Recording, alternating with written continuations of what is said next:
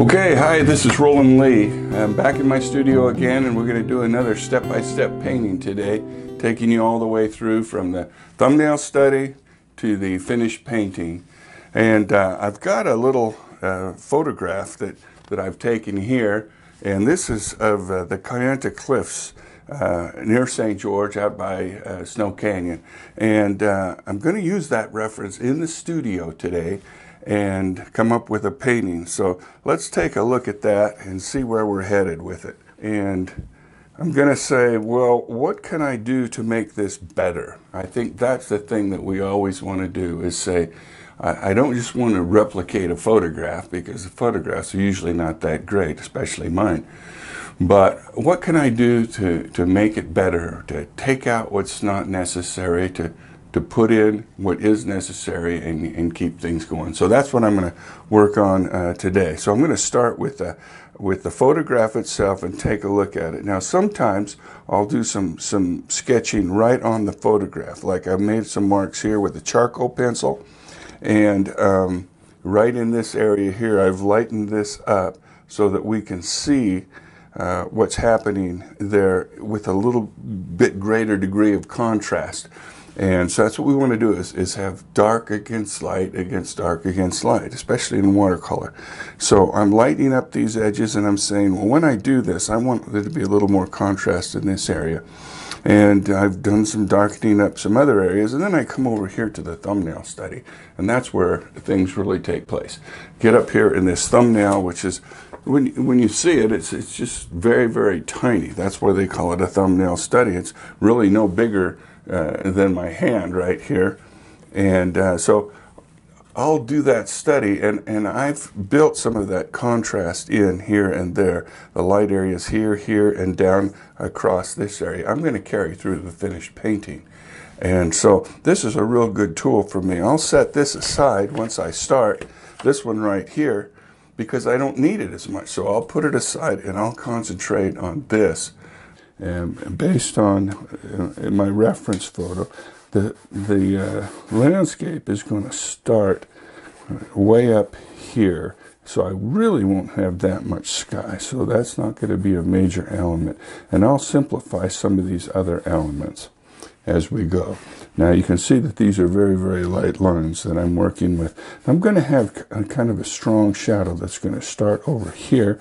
This will be a cast shadow that comes across the face of the cliffs behind, and that'll give me a nice place to bring this big juniper tree that's in the foreground and bring it up against that, so there's some contrast between the dark and the light there.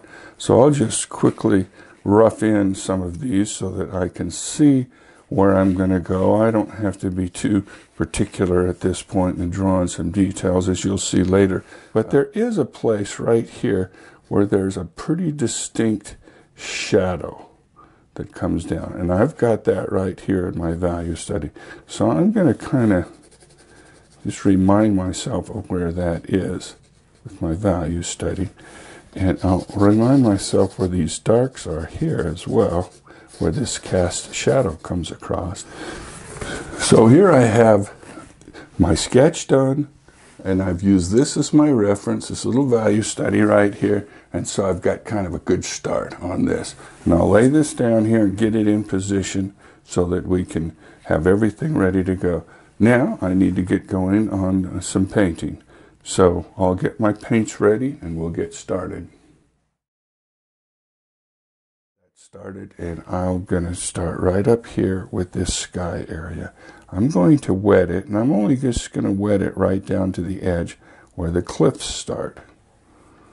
Okay, no particular reason. I could go right past this because this is going to be very, very dark. But just to show you that what we do is we wet a certain area, and that then becomes a wet into wet area. Any pigment we put into this is going to run, but it's only going to run to the edge, and then it's going to stop. So we're working wet into wet now. I've got some yellow ochre out here. I've got some pinks, and I want to leave just kind of some angles that come down into against this cliff back here. but very, very light.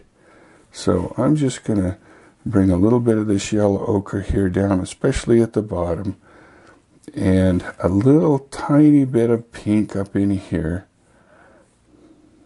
right up to this edge, which will kind of make it nice. Then I'll use a smaller brush and let that settle in for a minute. Let that just sink into the fabric of the paper, because if we just have the water on the surface, everything runs too much, which we don't want it to do. We want it to be just, we want it to run a little bit. That's what Wet into Wet is all about. But we want to kind of control it. So we're going to dip a little bit now into this blue that's here. And as I put that, this is yellow and it's red on it already. When I touch a little bit of blue into it, it goes a little bit gray. But you still see some of the light pink and the light yellow that comes through. Now I will create some direction with this. I want to leave these little bit of lights, but I'm going to pull these blues up here at an angle like this. And these will be the cloud shadows that are coming up against this ridge. And see how that pulls a line right down into the direction of where we want to go in our composition. Now I'll come down over here, grab a little bit more, and this will be a little stronger blue. And I will give the appearance of clouds or cloud movement by, again, controlling the direction. But this will be the blue of the sky that shows through the clouds. Now, I don't want to have a lot of activity up here because I'll have plenty going on down in here. But I want some. I want to set the mood. So I'm just going to bring a few of these blue shapes down into it. Darken this area up in here quite a bit so it gives some weight to this corner. This is where our light will come up in this area. So we want some contrast there against the sky where this light cliff comes up. So I'm building that in there right now, but I'm still keeping my direction moving this way.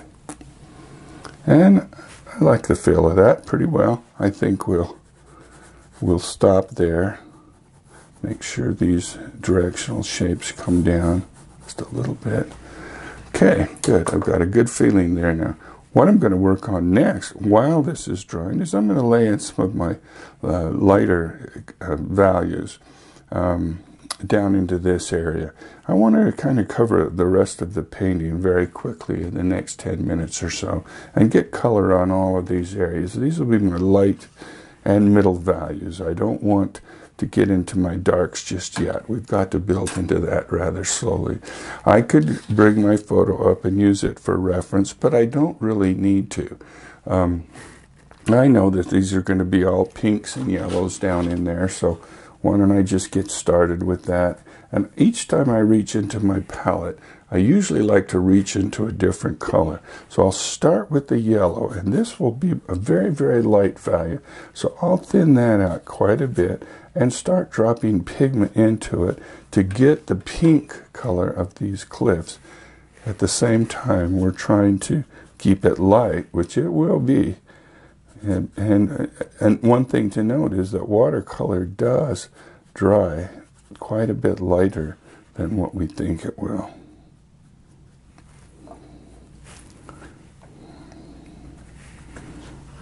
So I'm just going to bring this all over here. This will all be in dark shadow, but just to keep it in the right, and to keep it in the right value range for now and the right temperature range. Well, I'll just go ahead and put the color there. I don't want there to be a hard edge, but this can be quite a bit darker because it's going to go into the shadows, clear over into this area all the way up. I'm not going to touch that sky yet because I don't want it to run up into it, but I will get pretty close.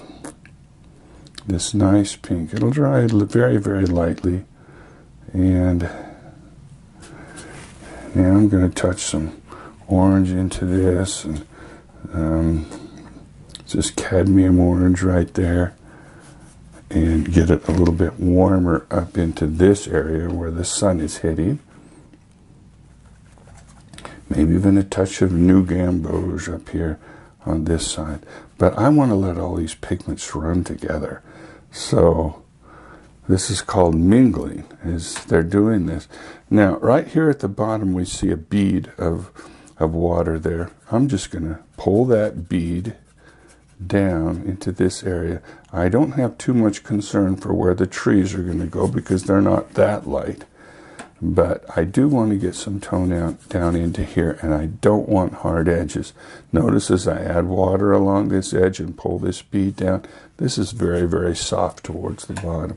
Well, down at the bottom, there's going to be some very interesting, a lot of greens, but I can start to, while it's still wet, I can start to get some of that in down here where they're going to be.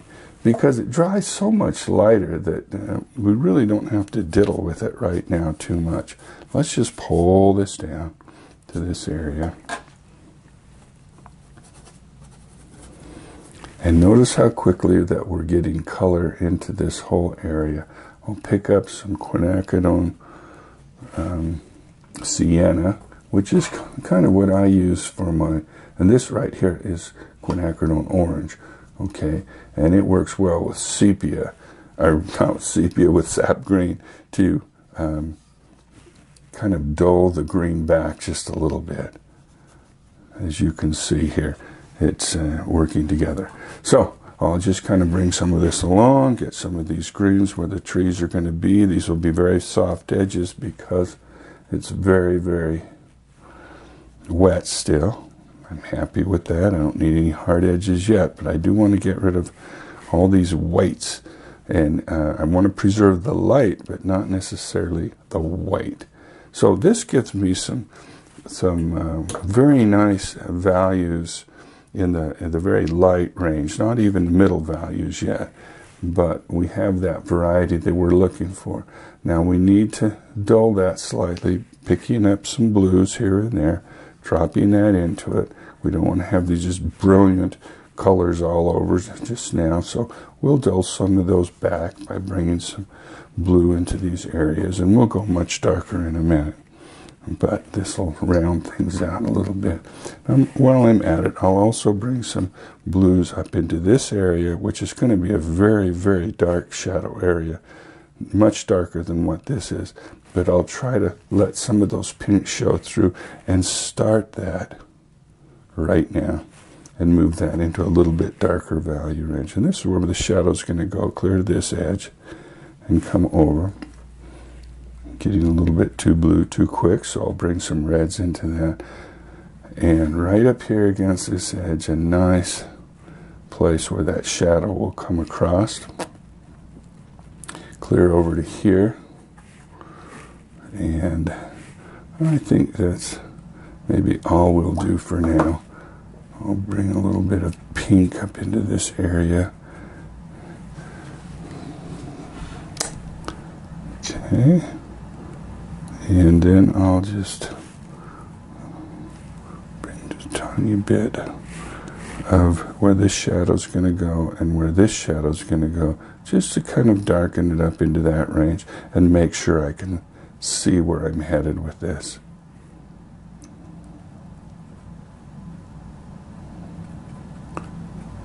Now again, I'll come much darker as I approach this in a minute, but I want to start to get some textures built up, and already we get a pretty good feel for the direction that we're going here with, let me put it up here where you can see it a little bit better. These will be much darker, but we're getting the warms in there, we're getting the lighter values in there, then we'll come in with the darks, and you can see how these trees are going to just be very, very powerful in there when I bring them in. And I can start to darken those up a little bit right now as we move forward.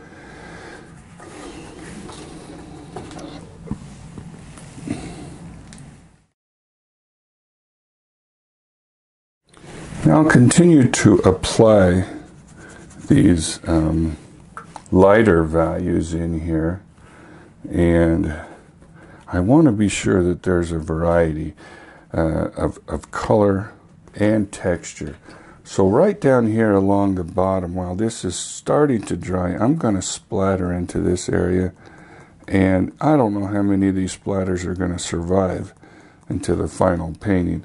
But I want to start building up texture right now down in there. And we'll see a few blossoms start to grow. That's where we put water into it, and it runs into pigment that's already starting to settle. Well, guess what? That's where I want it to be. I want it to be up in these areas where there'll be like leaves and textural effects that happen up in there. Now I'm going to move into these darker areas while we can still get a soft edge, meaning that this isn't all dry yet. So while it's still drying, I really want to get some color, and I want to get some power into it. Just especially over on this shadow side, especially down in here where these trees are going to come up. I may as well just kind of get that going into the darker values right now. We can see how this dark's going to come around. It's going to move up into here and move along the bottom. Each time I reach to my palette, I have some phthalo blue in here, and that's giving me my dark greens. But I'm also tempering that with quinacridone sienna and quinacridone gold over here. So I'll keep moving this direction and bring these darks into this area. And I'm going to leave some light in there because I'm going to have a little tangle of branches that comes through right into this area that I want. So I'll just leave all this alone, but go ahead and get these other darks as we move back into this area across here, as I know those are going to be quite dark. So let's get those in. And I'm still getting some soft edges, but it's starting to harden up just a little bit. Now I'll bring some of this sap green over here for these trees, and they'll get they'll be dark, but not dark. So I'll get those laid in right now. Bring these across to this area, and then touch in a little bit of this quinacridone sienna to the mix and darken up this side as it comes across. I want to leave my light coming up here. I want to have some light here, here, and up in this area. So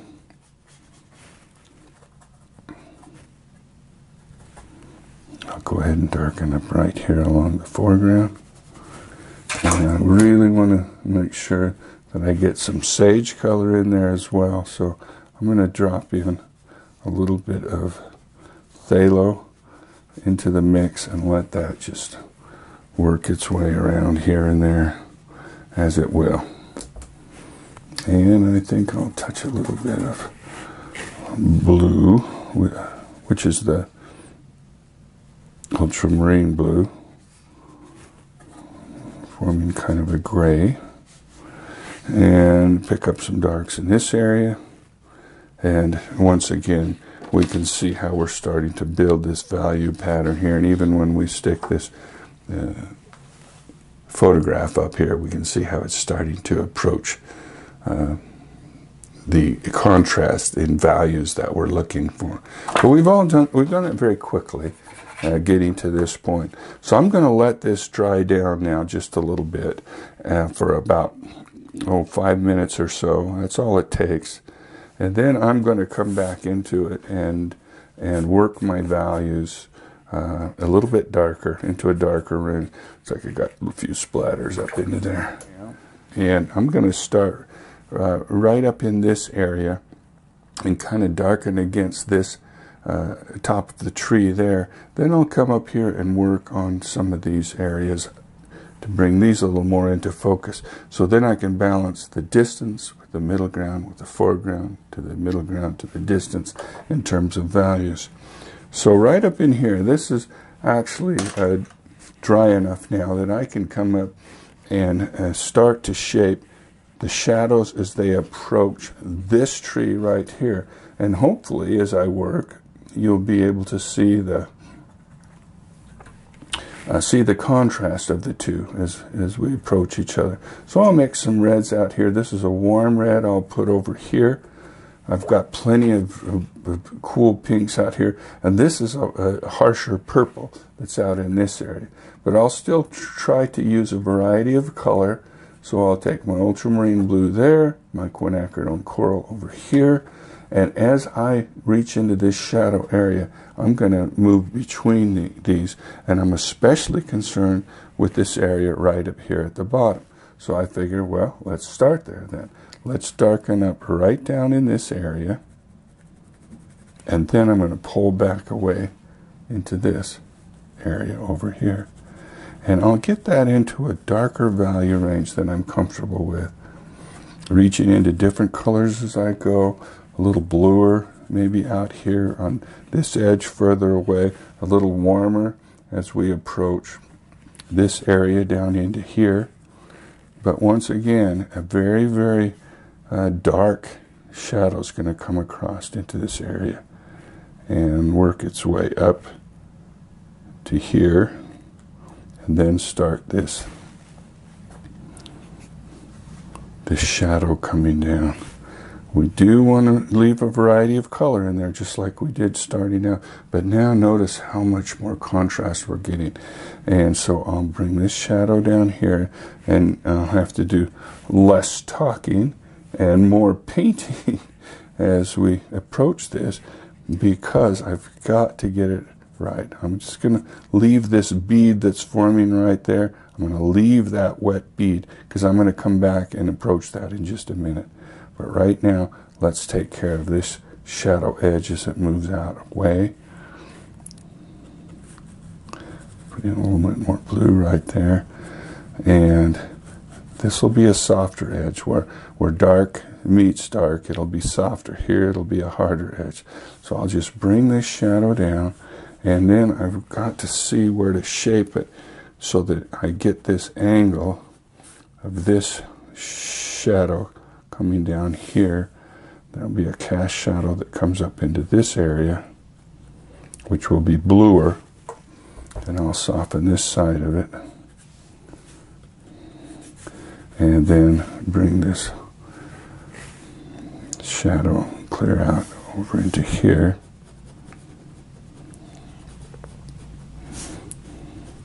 And then there will be a shadow that comes up into this area as well.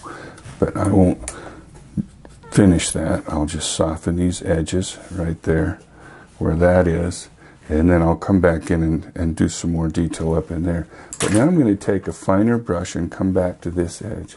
Now I'm going to take a dark ultramarine and a little bit of magenta. Use more paint, less pigment, and now I'm going to define the edge of this tree. And I'm going to be very, very cautious because I want to leave some branches sticking out right into here. Let me get rid of that little spot. And you'll see the value build right here. I'll leave a few branches. I don't know where we need them the most, but I know we need them there. So now I'll bring this bead down. And once again, you're going to have a hard edge where dark meets light and a soft edge where dark meets dark, or any two values are similar for that matter. So I'm going to bring this dark down into here.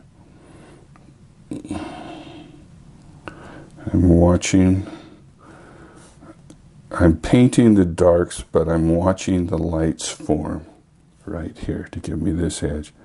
And then I'm very careful to leave some highlights as we come down into here that will give us the feeling that there's some branch structure down in there where a few light areas meet the dark. Now I'll soften up this area right in here because once again, dark meets dark, dark meets dark. Those are softer edges. And I've preserved some lights up in here, and I might need to even lift that a little bit more to create that. But we'll come down now with our dark, and we'll create the edge of these trees right down in here. And I'll have a big branch that comes out there from the top of this one. And I'll just kind of doing these at random without drawing them first. And then I'll look at them and rework those as once this dries down and make sure I've got some nice shapes down in there. And I'm just going to bring this down in here because I want that to come lower and let that just bleed into this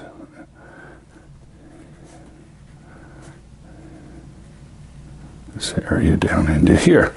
Okay, now it's going to get quite dark in this part, so I can bring some darks down now. Start to build that up. Don't need to, but as long as I'm here, I'll get some. Again, leave some highlights here and there where those branches are sticking up. That's going to be very important. Okay, so I think I've got my right value range for the shadows in the distant cliffs. I'll need to bring some shapes down into it to show the form. But I've got to move along now, and I'm going to move back up into this area right here and work while this is drying. Now what I want to do two things up in here. This will be kind of a focal point. I want there to be some texture and indication of all of these various cliffs, but I don't want to do too much. I want a little more detail than this, but not as much detail as that. But I'm going to do that by picking up kind of a light orange, and I'm going to do a technique called scumbling, where I get the paint clear down here into this part of the brush and lay it on its side.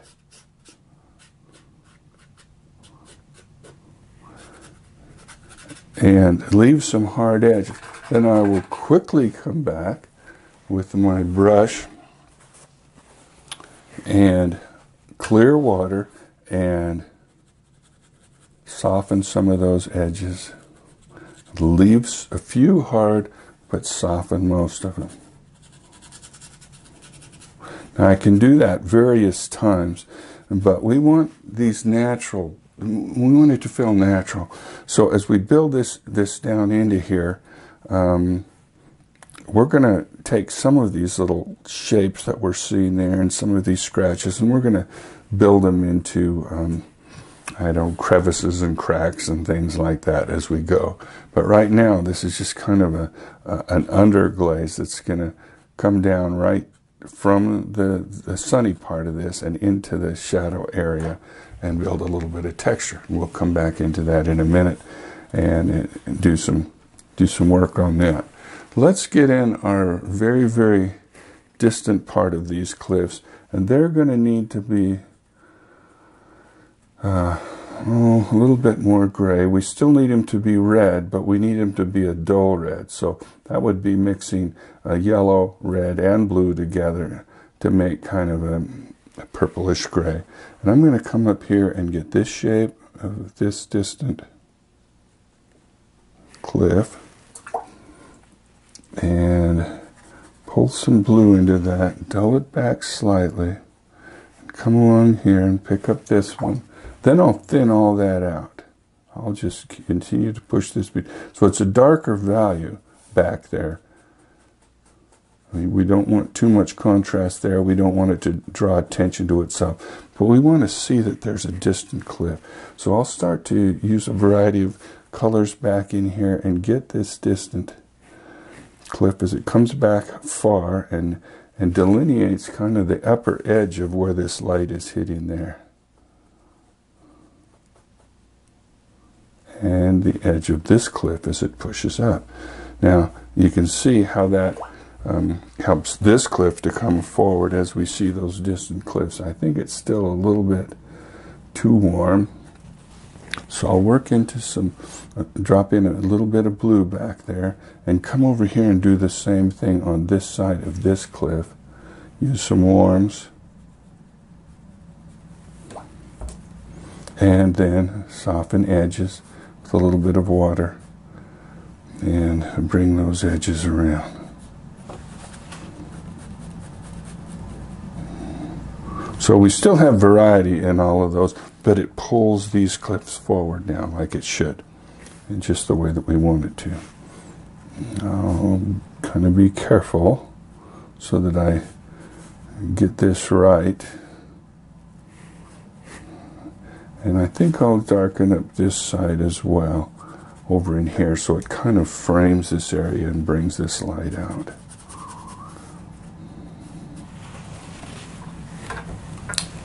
Okay, so now again, looking at our reference, we can see as this painting starts to build, moving from the lightest values to the darkest values. Well, we've got quite a ways to go. Now, these darks that we had back in there don't seem so dark anymore because watercolor always dries lighter. But the good news is, great, that's the pattern we use in watercolor. Lay down the lights, build up successively darker values, and it starts to build up as it goes. So I think this is coming along just fine now. So what I'm going to do is I'm going to move up here to this area, and I'm going to be careful and start to shape how these cliffs turn and move back into space. I'm going to use a little bit of blue and a little bit of my quinacridone coral to make a kind of a purple, a bluish purple. And I'm going to delineate a few shapes where they're very, very important. Right up in here along this edge and right here along this edge. So I'm going to work on that right now. I'll have this cliff that comes up. It's going to be quite dark, and you can see I'm using a smaller brush. This is a number 3 because I'm working in a smaller area. Now right on the edge, it's going to be warm where it turns, so I'll touch a little bit of cadmium red light right up in here. But it's got to be dark, but it's got to be warm right on this edge where that cliff comes over right here. And so I'm going to make some shapes that come out and follow the pattern of that cliff as it comes down. I'll just do a few here, but right here on this edge, this is a very important spot. This is where we see all the detail in our painting, is right where light meets dark. So I'm going to get some of these shapes in here, and I've got to move quickly now and soften some of these edges. And we always soften the edge towards the light. That makes it look like it turns and goes down. Now hopefully it's looking that way as we work on this on the video. And these lines now are going to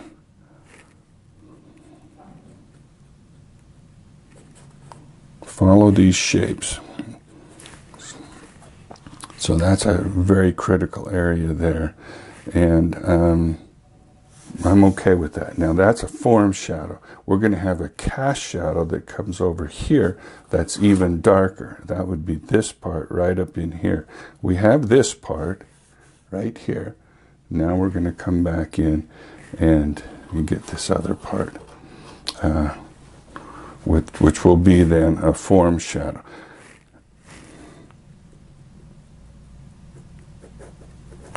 And try to build a little bit, a little more texture and a little more detail, a little more feeling of completion on these rocks. We don't need too much, but we need some.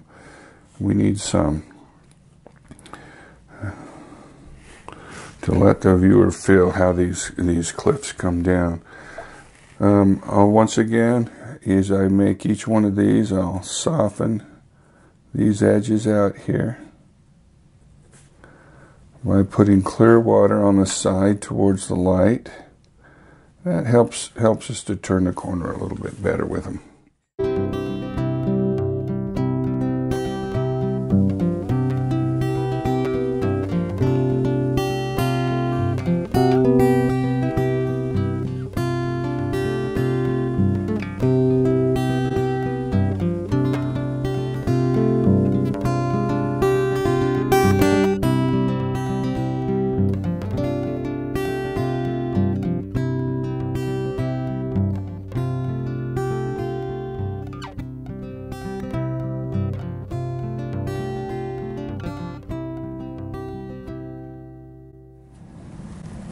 So now I've pretty much made my statement.